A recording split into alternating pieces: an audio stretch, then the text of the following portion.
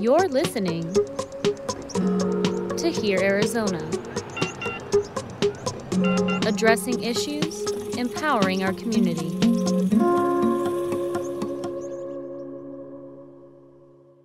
In the first part of our three-part InHospitable water series, we talked mostly about Colorado River water, how it's the lifeline of the Southwest, depended on by 40 million Americans, and drying fast thanks to climate change. We also touched on desalination, a very expensive way to suck water from the ocean. But there is one other major place we get water: the ground. When you think of groundwater, the image I'd like to use is that of a milkshake glass. This is Robert Glennon, the water expert that's worked at the University of Arizona that we heard from last episode. And we get groundwater with wells that pump it out of the aquifer, a kind of natural underground lake. An aquifer is like a milkshake glass. Over tens of thousands of years, Mother Nature has deposited water. But the problem is we've been withdrawing that water in mere decades. If we stick too many straws in the glass and suck too quickly, the milkshake runs out. In the 1980s, Arizona passed a law that regulated how many wells could go into the aquifer and how much water they could suck out. But that law does not apply in some rural areas. In those places, like Wilcox, Arizona, it's a free-for-all. So the economists call that a tragedy of the commons. It's a finite resource, but you're allowing infinite access to it, and the tragedy is going to unfold. And so the Wilcox area today is kind of the Wild West of water. No rules. The only two things you need out of here out in the middle of nowhere is water and air. If you don't got water, you're shit out of luck. So now you've got zero regulations, just whoever has the biggest straw that puts it into the ground. You're just going to suck the water out, and then everybody else is going to be here suffering the consequences. Little people like us are not going to be able to afford to have a well. I used to have a beautiful yard. Now I've got rocks. In this episode, we go to southern Arizona to see the conflict that comes when the groundwater gets tight. And as always, when it comes to water in the West, agriculture is a big part of the story. The farmer in our last episode, Jace Miller, said he was afraid that small farms across America were dying out and being replaced by much larger, more industrial operations. And when one of these big farms comes to town, one expert told me, it invariably tears the community apart socially. They will divide the community into two camps. Then there's kind of an animosity begins to develop. I'm against corporate capitalism, and that's what that is. There's a lot of animosity. They've picked out a villain to blame for, the water levels going down. You know what they say, whiskey's for drinking and water's for fighting, so. Through the story of one rural town, we'll look at how government regulations, industrial agriculture, and a shrinking underground water supply affects a community's livelihood and the health of the planet and people everywhere.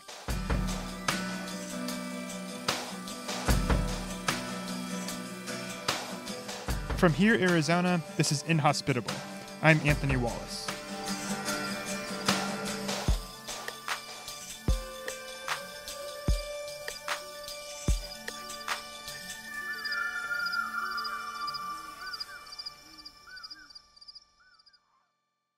I drove 3 hours south from Phoenix, past Tucson, through the yellow-green mountains and plains of Cochise County, where the famous Wild West figure Wyatt Earp once roamed on horseback, all the way to the Sulphur Springs Valley.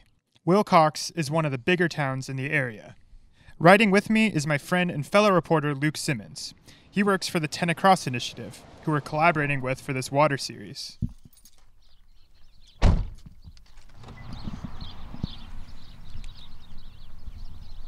We arrive finally at a restaurant attached to an RV park called the Chuck Wagon to meet with two guys named John. How you doing? Good, how are you? Good. My name's Luke. Luke, nice to meet you. You bet. I think John Hart's going to be here pretty soon. Okay. Can I get you something to drink? I'll take some coffee. Coffee? Yeah, thank you. John Shaver is a real estate agent. John Hart is a farmer. They're working together right now to start a water district that would provide running water to people in the area. Because right now, a lot of people don't have it. The long and short of it is, and guys can argue the numbers, we're pulling out more water out of our aquifer than we're putting back in. Mm-hmm. In this valley, groundwater is the only reliable source of water. You have to dig a well, and people here are digging so many into the aquifer and pumping so much water out of it that wells are going dry all over the place. Digging a new well can easily cost $30,000 or more, way too much for a lot of people. But I look around at the community and I see neighbors that are struggling and just not able to afford it. I know some folks who hauled water for years, saving up so that they could drill a well. So the plan is the water district would drill a couple super deep wells, then build pipes going off of them to people's homes. Instead of having to drill your own well, you'd have a monthly water bill. But this whole plan is only for domestic water users, not farmers. And John Hart is a farmer. He said that when he moved to the farm he has now, about 15 years ago, he had one well per pivot. A pivot is a circular field of crops you can sometimes see from an airplane. But things since then have changed. But with water levels dropping and everything else, during the summertime I'll end up setting out 2 or 3 pivots and putting those wells towards the others. So the days of having one well, one pivot are pretty much gone. He's had his own wells go dry and spent tens of thousands of dollars digging deeper ones. And just like with Jace Miller, the rising cost and scarcity of water threatens his way of life. And it threatens the whole Sulphur Springs Valley. But what about the the long-term future? Because like you said, it's no matter how you look at it, you're taking more water than you're putting back. Do you worry about a day when it's just too far down there? There will come a day when it's economically not feasible to pump the water for irrigation. But I think that by then it will have been a gradual process where we have drawn down. And hopefully we will find another type of economies to support this valley. Right now, the valley revolves around agriculture, and agriculture revolves around water. I asked the Johns what reporters and people from the outside get wrong about the story of water in the valley. Well, I think they sometimes neglect to talk about the fact that this has been happening for 70 years. They kind of give a unfair rap to farming in general. I would say what a lot of reporters will gloss over or not get is what ag does for the economy. They look at it as ag is taking all the water. Ag has its faults. There's no doubt about that. We have our problems, but we are the lifeblood of this economy. At first glance, agriculture is not a big part of Arizona's economy. It directly represents less than 1% of the state's GDP and accounts for about 1% of the state's jobs. But farming is more than what happens on a farm. There are businesses that drill wells, sell tractors, process the food, and distribute it. A 2017 study found that agriculture contributes $23 billion a year to the state's economy when you take all that other stuff into account. And that would be closer to 8% of GDP. Also, Arizona produces a significant portion of the country's food. Only Florida and California produce more dollars worth of melons and vegetables per year. It's not like if you get rid of agriculture, all of a sudden everything's better, now we have water. It's like if you get rid of agriculture, there's just nothing here. That's right. Yeah.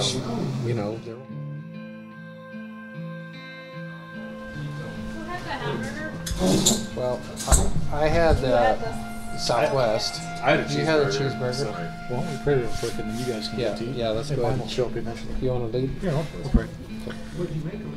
Dear Lord, we thank you for this day and we thank you for the many blessings you have given us. Lord, we ask you to watch over us and be with us and guide us.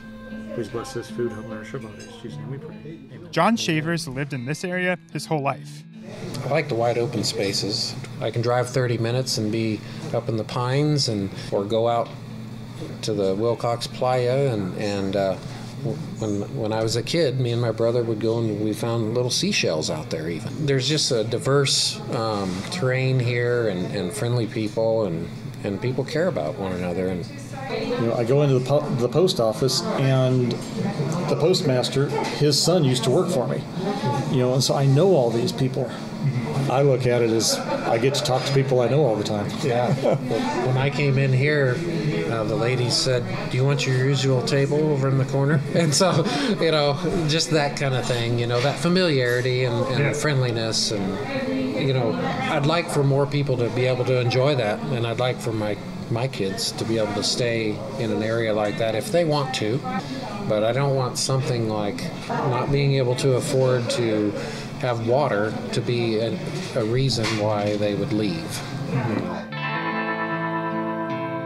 But this small town is changing. In 2014, a company called Riverview came to town. They grow massive amounts of hay to feed their tens of thousands of cows, and their main product is milk for drinking and making cheese. In Wilcox, they've dug a lot of very deep straws into the aquifer. Many of them are over 1,000 feet deep. Some of them are over 2,000 feet deep. A lot of the locals' home wells are somewhere around 300 feet, and the concern is the big wells can pump the little wells dry. Around here, Riverview is referred to simply as the dairy. You know, the dairy has deep pockets. They've changed how the valley looks. I would say they're definitely by easily the biggest single farmer in the valley now. But I don't look at the dairy as this big evil empire. You know, the guy that's in charge of it is just another everyday, ordinary guy. You know, he's just smart and has a lot of business sense. Do they have deep pockets where they can afford to pump water? Well, yeah. You know, when I buy a bag of seed corn, you know, it costs me about $300. And I might buy, you know, 2 pivots worth or 3 pivots worth in a year. The dairy buys, you know, 100 pivots worth. And so they don't pay $300, they pay $200. You know, and so all of a sudden, when you get economies of scale like that, they can do more. And you know, let's face it, they provide over 200 jobs here. You know, just that one company, that one entity. John Shaver and John Hart say the dairy is helping them out with the Water District project, and they don't have anything bad to say about the company. But that's not the case for everyone in town. The dairy and the topic of water in general are very touchy subjects there. I called a ton of people down in the valley before I visited, and a lot of them were very passionate about the issue, but they didn't want to be interviewed. They didn't want to publicly complain or criticize the dairy. You know, and I know guys who've historically been outspoken about water, and I talked to one of them here not too long ago. He says, I'm not doing any more interviews. I'm not doing anything else. He said, I've lost friends, and nothing has changed, and I'm tired of it. You know, Riverview is a big target because they're the largest farm here. It's easy to get on to read an article that, you know, here's David and here's Goliath, and we've got to stop Goliath somehow, you know, rather than looking into the whole thing holistically and saying, okay, what can we do to find a solution for this issue? And that's what we're trying to do, is coming up with a solution that works for everybody. You know, so. John Hart took us to one of the fields he works at and showed us some wells and the giant sprinkler system with tractor-sized tires that rotates and gives the pivots their circular shape. It was all very technologically advanced, mostly over my head. So all this technology really does go to water efficiency. Mm-hmm. My single biggest expense on 8 pivots was water energy costs. Mm-hmm. You know, I'd spend over $250,000 a year just on energy to run wells. And so anything we can do to make that less expensive is good for us. John Hart is like Jace Miller from our first water episode. They're both doing their best to make a living. And Hart has hung on to his business when a lot of his neighbors have not. Small family-run farms contribute to a community feeling in a place, but economies of scale mean it's hard for them to compete with the big ones. Riverview has gobbled up smaller farms all over the valley, paying big money for them. So a lot of John's friends who ran those farms have left. Some of them went to Texas and are farming down there. A couple of them ended up in Kansas, I think. But yeah, if I had my druthers, we'd have a bunch of guys that had 10 to 12 pivots each, and I'd have a bunch of neighbors, and, you know, it'd be a great community. But the reality of it is, I've got 8 pivots. I struggle to make enough money for my family to survive in the way we want to. You have to have the scale. You need about 1,000 acres to be scaled to make it work. The day of the small family farm, you know, that you think the Norman Rockwell picture, I'm sorry, it just doesn't exist anymore. Part of surviving financially for a farmer is making as much money as possible off the crops they grow. Like a lot of farmers in Arizona, John exports the hay he grows around the world, and he's proud people on the other side of the planet want what he's growing. Saudi Arabia is a big customer of exported hay. They have a lot of cows there, but not enough water to grow their food. So they buy it from Arizona and other places. Some people call this exporting water. Yeah, I guess the simplest way to interpret it is like, we have our own water problems, so why would we export water? So what do you think about I'm going to sell my product to the highest bidder I can get so that I can be here next year. Mm-hmm. And if that means it's going to go to Saudi Arabia, then I'm going to sell it to Saudi Arabia. You know, and I understand what everybody's saying, but I need to survive to be here next year too, so I can provide jobs and you know, support the economy. Yeah. And provide for my family.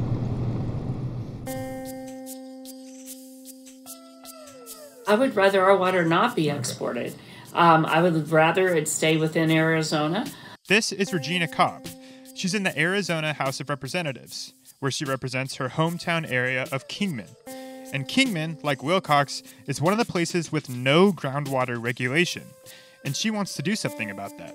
So now you've got zero regulations, just whoever has the biggest straw that puts it into the ground, or the most. You know, you could have somebody that has 100 wells next to somebody that has one well, and there's a good possibility it'll run that well dry. This has everything to do with exporting water and big farms. See, Cobb is not so vocal about farmers like John selling hay outside the state, but she is really concerned with big out-of-state operations like Riverview opening up here. One thing that attracts these big farms to move to certain parts of Arizona is that there are no limits on how much water they can suck out of the ground to grow their crops and cow food. And Riverview isn't the only one. In Kingman, there's a Las Vegas company growing an estimated 650,000 pistachio trees, and one from United Arab Emirates with a 16,000-acre hay farm. In La Paz County, there's a 10,000-acre hay farm, operated directly by a Saudi Arabian company. So when you're making hay and you're shipping it back to Saudi Arabia, that water is being mined for Saudi Arabia. It's not being mined for Arizona. It's not Arizona water anymore. And we don't have enough water to go around. So this is a huge problem. Cobb has proposed a bill that would give rural communities the ability to form a committee and impose their own regulations on groundwater pumping in their area. Cobb is a Republican, but she said water issues are nonpartisan, with Democrats and Republicans on both sides. And right now, she said this bill is being held up by Gail Griffin, a representative from the Wilcox area. No groundwater rules might make certain parts of Arizona attractive to megafarms with deep pockets. But this thing that is playing out in the Sulphur Springs Valley, a big farm replacing a bunch of smaller farms, is happening all over the country. What we've done is we've allowed those agricultural processing, distributing, retailing corporations to become so large, we don't have anything resembling what would be an economically competitive market. What we're doing is not sustainable. It's not good for the people. It's not good for the land. It's not good for the environment. It's not good for the rural economy. This is John Eichard. I'm a professor emeritus of agricultural economics from the University of Missouri. Eichard is 82 years old, retired from teaching, but he still writes and speaks passionately about big farming operations because he's really worried about what they do to our health, economy, and planet. And in the grand scheme of American history, they're a relatively new phenomenon. I grew up on a small farm down in southwest Missouri, and we had hogs and chickens and milk cows and raised a few ducks and a few turkeys. But we probably got 70, 80% of our food anyway, locally. And that's how it pretty much was all across the country in the early part of the last century. There were lots of farmers, and they had a great variety of different crops and animals. But Eichard went to college. Eventually got a PhD in agricultural economics. But I spent the first half of my 30-year academic career as a very traditional agricultural economist. He and his peers wanted to industrialize agriculture, use technology and economies of scale to make more food at lower cost so it'd be plentiful and less people would go hungry. But with time, he realized it created a few big winners, massive industrial farms that were very profitable, and a lot of losers, smaller family farms that couldn't compete anymore. Take hog farms as an example. In 1959, there were over 1.8 million in the US, and they averaged 37 pigs each. In 2012, there were 65,000, and they averaged over 1,000 pigs each. Then I began to look at rural communities that depended upon those family farms. And as we forced the family farmers out of business, those rural communities were drying up and dying. Mm-hmm. But at the same time, we didn't do anything to reduce the level of hunger or food insecurity. In fact, we still have more people percentage-wise in this country that are classified as food insecure or hungry today than we did back in the 1960s before we started this whole process. So, it was a good experiment, and we thought what we were doing was going to be good for everyone, but it turned out that, in my opinion, it simply didn't work. So Eichert did a 180. He basically started his career over again. Got a new job, stopped putting all his old published papers on his resume, and dedicated himself to fighting the thing he thought would be so good for the world. It's not easy to change, but I think I've told people my life has been better every day since. The animal farms Eichert is worried about are sometimes called factory farms, industrial farms, or the term he uses, CAFOs, confinement animal feeding operations. The U.S. Department of Agriculture defines a dairy farm as a CAFO when it has 700 dairy cows. Riverview has over 100,000 cows in Wilcox. And a major way CAFOs affect the immediate area is waste. A dairy cow in production will produce as much potentially toxic biological waste as somewhere between 15 and 20 people. So 100,000 cows equals the waste of 2 million people. That's greater than the population of Phoenix. But in Phoenix, there's a whole elaborate sewage and waste treatment system. The manure and urine from CAFOs can get into dust and sometimes seep into the water supply, making it toxic for humans. Cows also burp a lot, and they burp methane, a greenhouse gas that contributes to climate change. One researcher I spoke to said the cattle industry alone is responsible for 4% of the greenhouse gas emissions in the U.S. And another big thing is antibiotics. CAFOs often feed their animals small doses of antibiotics throughout their lives so they don't get infections that reduce their productivity. And that can cause antibiotic-resistant superbugs to evolve and leak out of the farm and into humans. There have already been documented cases of this happening. The World Health Organization has explicitly asked farmers to stop routinely giving their animals antibiotics. A representative from Riverview told me they never give antibiotics to cows while they are actively milking. And in general, their cows only get antibiotics if deemed necessary by veterinarian protocols. But nationwide, animals are getting a lot of antibiotics. In fact, the majority of antibiotics sold in the U.S. go to livestock, not humans. Well, I tell people, eventually sustainability is not just a buzzword. It says, can you keep doing what you've been doing indefinitely? And we can't. Everything that's of any use to us ultimately comes from nature. There is no place else. And if you destroy the productivity, the ability of nature to support us, and the productivity of society, you can't sustain the economy. I mean, that's what sustainability is about. And what we're doing now is not sustainable. We're destroying the foundation of future productivity. Eichert buys his meat directly from farmers he knows produce it in a way that's humane and environmentally friendly. And he says we need better government policies to support those kind of farmers. But that's tough, because the big farms... They have the political power because they're major contributors to political campaigns, state level, federal level, even local level. But beyond the economics, public health, and environmental concerns, Eichert said when a CAFO comes to town, it invariably tears the community apart socially. And you can take a community that could get people together and do things and support schools and support parks and things like that lose the ability to come together and do anything because it's always the division. I thought about this a long time. Why does it do that? And I think there's kind of a historic rural culture that says that it's okay if some people benefit and do better than others, but there's something fundamentally wrong with someone benefiting at the expense of their neighbor. And when that happened, I think it just kind of rips the social fabric apart.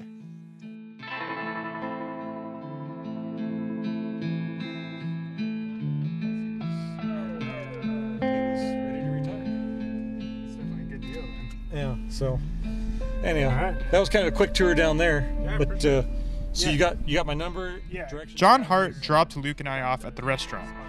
Yeah, we'll see you later then. All right, sounds good. All right, see you thanks directly. a lot. You bet. We wanted to know what other people around town thought about water, wells going dry, and the dairy, so we went knocking on doors. Out here, the homes are spread far apart. There are dirt roads and mountain views all around. Hello. Howdy. My name is Anthony. This is Luke. We're journalists. We're just down here talking to some people about the water? The water, yeah. This guy didn't want us to use his name, but he had a lot to say. When we knocked, he was working in the kitchen of his trailer home. They put these big, mega, industrial size agricultural things out here, and the problem is not with a lot of little people doing this. It's with these guys that drill the wells down 1,500, 2,000 foot wells, pumping ungodly amounts of water per minute. He told us the water level in his well is dropping, but it's still pumping water for now. His neighbor isn't as lucky. So, and there's like this guy here straight to the east of me here. I mean west. They're an older retired couple. They had a well that just went dry, okay? And they don't have the money to deepen it. So he bought a tank and he comes over here. He's over here today and he filled it up and he took it over there off of my well here. So we went to see this neighbor. His name's Richard. Yeah, I'll call Richard right now and tell him you're showing up. All right, that'd be awesome. Okay, well, man. Yeah, we'll just head over there. Thanks a lot. Take care. Have a good rest of your day. Yeah, you too. Thanks so much. Richard Jimenez has a nice corner lot and a well-maintained yard, but it isn't green. Yeah, we've been dry for going on 3 years now. Really? I used to have a beautiful yard. Lawn, flowers, roses, and now I've got rocks. There's a lot of people around here that are lacking water. But I don't see how anybody's going to fight that multi-million-dollar operation. I don't. The problem is they're drilling anywhere from 1,000 to 1,700 feet deep, 2,000 feet deep. Most domestic wells around here are around 300, 350. We don't have a chance. These people over here know that that this valley is going to go dry. They know that they've got a 30-year lifespan. Richard is referring to a report that stated the president of Riverview's board called a local hydrologist and asked if their wells will last 30 years because they have a 30-year investment in the area. But Riverview has said that shouldn't be taken to mean they're going to leave in 30 years. Either way, and whether or not Riverview's drilling contributed to it, Richard feels the effects of his dry well every day. But it changes your life. It really does. It really does. My whole life I used to shave every day. I don't now. We don't use our washing machine anymore. I go down to the laundromat. I remodeled our kitchen. And there's a brand new dishwasher in there that's never had water in it. At this point, Richard seems pretty exasperated. We've looked into assistance, maybe grants or something. There isn't anything that'll help you out. Anyway, you know, my wife is 76. She's not in good health. He thinks the water district is a good idea, but it requires putting in piping to all these spread out homes in the area. He's just worried it's going to take a long time and cost a lot of money. Richard said he loves it here, just like the Johns, and he grew up nearby.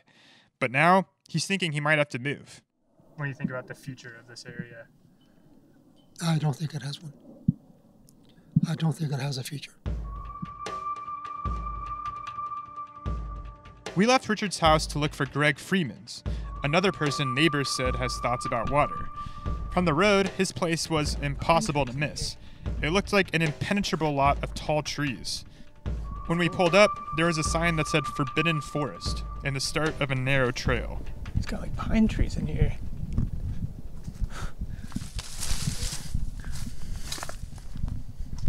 Oh, there you go. House this way.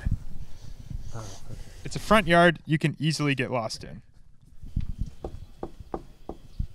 Hello. Hello, Greg. Yeah. Hi, my name's Anthony. This is Luke. Howdy. Hello. You want to come in for a minute, or? Sure. That's all right with you. Yeah, come on in for a minute. All right. I was just trying to find. Greg is 67 years old now. He lives alone, and he's been in this house in his forest since the 1970s. Well, yeah, I've been here for 46 years, and I'm on my third well. First one went dry in 2000. He's had to deepen wells and dig new ones, and he said that can cost thousands. The new well to go to 554 was $20,000. Pretty much all the wells around here that were drilled more than 20 years ago are either dry or they've been deepened, one or the other. I'm hoping that my well lasts until I die, but I better not live too long past 80 because I'm not sure it will. Greg has long supported regulating the groundwater pumping here, something Regina Cobb's bill would give the community the power to do. And he explained to us how sucking all the water doesn't just make wells go dry, it actually makes the land sink and crack. That's called subsidence.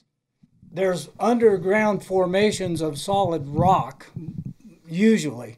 And what happens is as the land shrinks, it separates from that. It sloughs away from the part that doesn't sink, and then you get these cracks.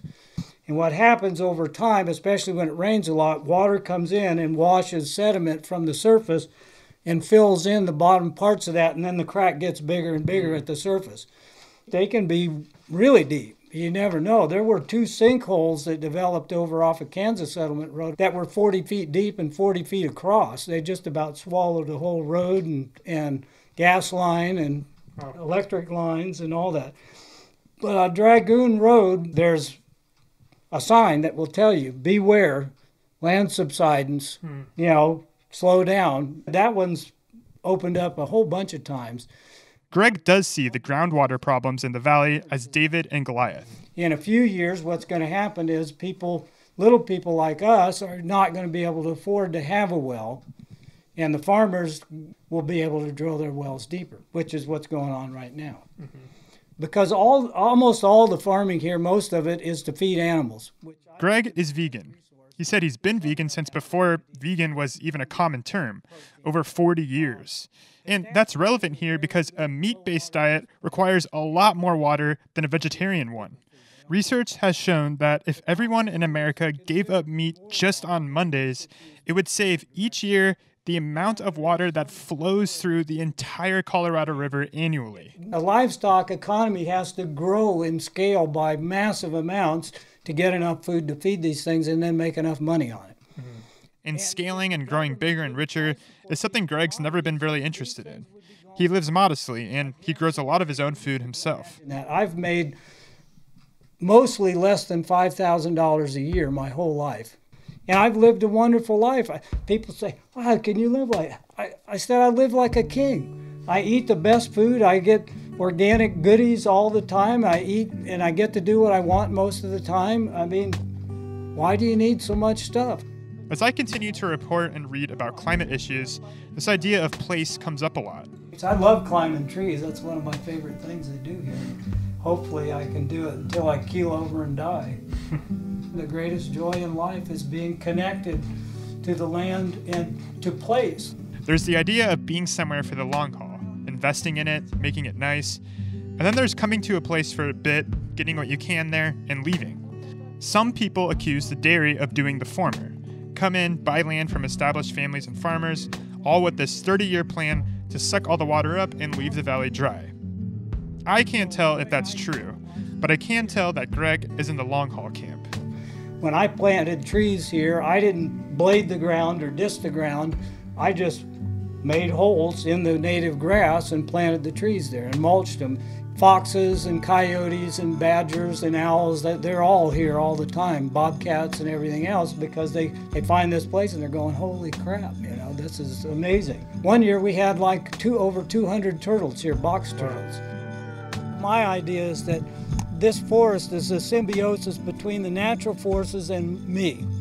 And hopefully it's coming out better than if they were on their own. Because what I do is to try and enhance their lives, and not just because I think it should be that way. And I sort of live all my life that way. I'm hoping that I enhance your world right now just by talking to you for a while. So, you know.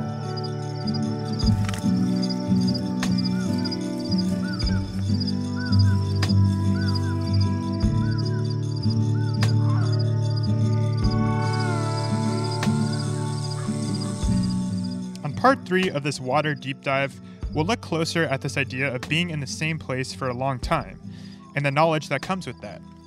And those who have been in Arizona the longest are Native Americans, and they have time-tested ways of surviving and growing food in a water-scarce desert.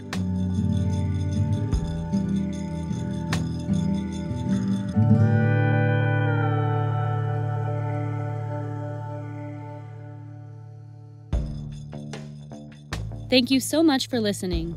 To be sure you don't miss our future episodes, subscribe to this podcast wherever you listen. This water series is a collaboration with the 10 Across initiative. They focus on the future of the U.S. by looking at the most pressing issues in the southernmost states of the country. From California to Louisiana to Florida, those places are where water issues are most extreme. And if this episode sparked your curiosity or inspired you to take action yourself, you can find more information on the organizations we profiled and the issues they face on our website, heararizona.org. That's HEAR, Arizona. There you can subscribe to our newsletter and find other podcast series on the most pressing challenges our state faces, like homelessness, aging, and funding for the arts. One of the best ways to support our community-based solutions journalism is to tell your friends about it. They can search for Hear Arizona on their favorite podcast listening app, Apple Podcasts, Stitcher, NPR One, Spotify. And since we're all about empowering our community, we want you to be part of the conversation. Follow Hear Arizona on Facebook, Twitter, or Instagram. This podcast series is made possible by support from the Nina Mason Pulliam Charitable Trust, the Arizona Community Foundation, and Intel. Hear Arizona is a production of the Division of Public Service at Rio Salado College, which includes Sun Sounds, Spot 127, KBOC, and KJZZ. This episode was reported, written, scored, and hosted by Anthony Wallace. It was edited by KJZZ's Carrie Fair Snyder. Linda Pastori is the executive producer.